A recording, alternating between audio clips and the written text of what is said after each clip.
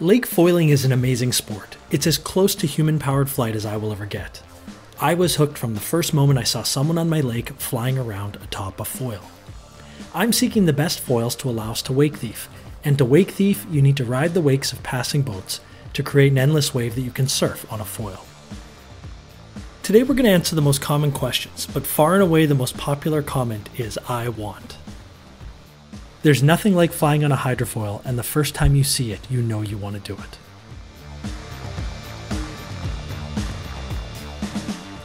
After that, there's where to buy.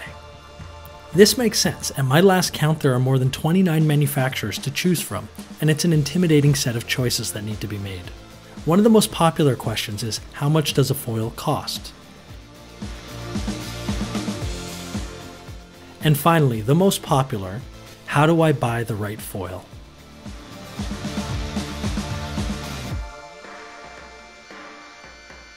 I began foiling 3 years ago. I purchased my first foil on Amazon.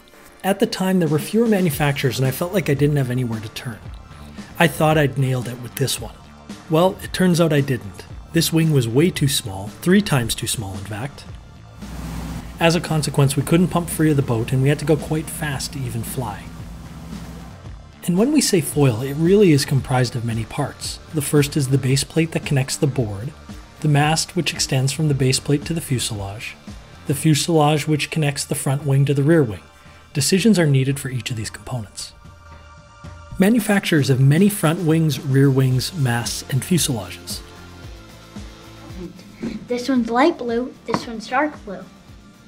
I think they're the same color. And there are so many choices to make. Some manufacturers have more than 30 front wings, more than 10 rear wings, more than 10 masts, and more than 10 fuselages. That's more than 30,000 combinations you can create. And no manufacturer is immune to this, as there are so many foil use cases, and one foil is not the best at everything. I love having so many combinations. It means you can create anything, but it does make it hard to make a recommendation. I found this amazing Google Docs sheet that I'll include a link to in the video description. What we're looking at here is just some of the front wing and rear wing options on the market today. So what foil should you buy? When we're asked this, we need to ask 3 questions back. How do you want to use it? How much do you weigh?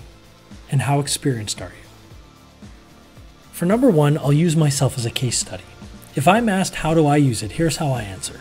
I want the best foil for the lake. There are 4 main uses on the lake: dock starting, wind winging, surfing big wakes, and surfing small distant wakes. I like the dock start, but I'm not as good as I'd like to be. I surf small wakes behind my jet ski. To be specific, I want to surf the second wake behind my jet ski. Once in a while I'll get out on a surf boat, but I really prefer surfing many wakes back, where it's quieter and the noise of the boat is distant. This is my zen moment. I also tend to get pretty bored surfing in one spot for too long, so I want to transfer to distant wakes behind the boat I'm surfing behind. I also like to wake thief, which is pumping around the lake, surfing passing wakes, and creating my own endless wave comprised of the wakes on the lake. So for me, I like to dock start, surf small wakes, and wake thief. I need a pumping foil. This is a foil that generates a lot of lift at low speed, can glide well, and let me pump long distances without tiring too quickly. These tend to be higher aspect ratio wings because they have less drag and require less energy to pump. What they give up in turns or carving tightness due to their huge wingspan, they more than make up for in versatility for the lake. While we know what we want, high aspect ratio, we can't yet know how big of a wing you need until you know your weight. And that brings us to weight. I weigh 190 pounds or 86 kilos. This foil has to generate enough lift to overcome my weight.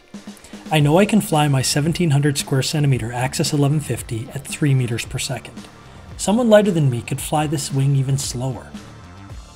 But at high speeds, this wing would generate so much lift they'd need to pitch the nose down.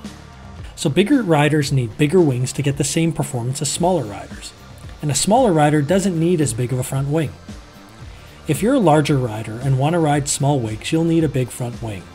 If you want to surf wakes of a large surf boat, you don't need as large of a wing.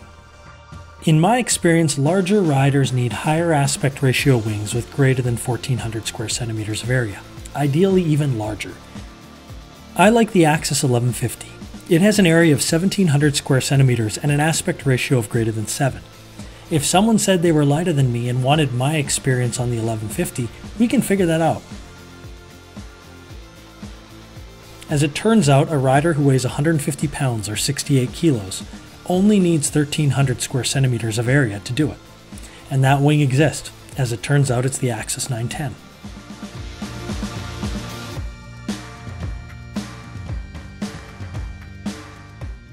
I'm an intermediate foiler seeking to become advanced. While I'm certain I couldn't surf a big ocean wave, I'm comfortable pumping long distances and finding the right spot on a small wake to surf. I still can't dock start 100% of the time. We need to know your level to understand the learning curve you're going to start at. Large area wings plane more slowly and are easier to take off, but have more drag when you're flying. High aspect ratio wings tend to plane less, they lift suddenly, and have a higher sensitivity to changes in angle of attack.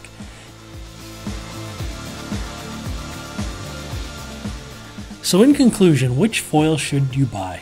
For me, it's pretty straightforward. I'm seeking to pump long distances to wake thief, dock start, and surf small wakes. I'm not light, I weigh 190 pounds or 86 kilos, so I need a lot of area. If you're lighter, you just don't need as big of a wing. And if you're not interested in pumping, dock starting, or surfing small wakes, get a smaller wing and benefit from the lower drag and the easier carving. In my mind, it's important to get the front wing right. It's the 800-pound gorilla. It generates most of the lift, drag, and rider experience. The rest is about preference, and as a beginner, it's hard to know what you'll like. I believe a middle-of-the-road length fuselage, not the longest or the shortest, and a low-drag rear wing, again middle of the road, will work well. I also believe you don't need a long mast. I like 75 centimeters. You need a mast long enough to give yourself room for error, but not so long that it feels like you're walking on stilts and out of control. If you get your first foil right, you're going to be able to tweak it in the years ahead as you establish preferences.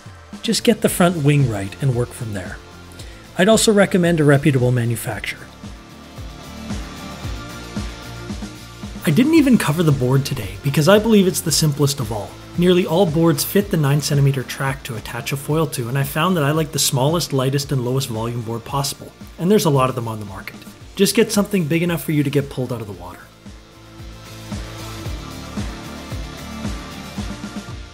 And finally, how much does it cost? Well, you're looking to spend between $1,500 and $3,000, depending on what you want. It's an investment, but if you use it half as much as I do, it will be the best money you ever spend.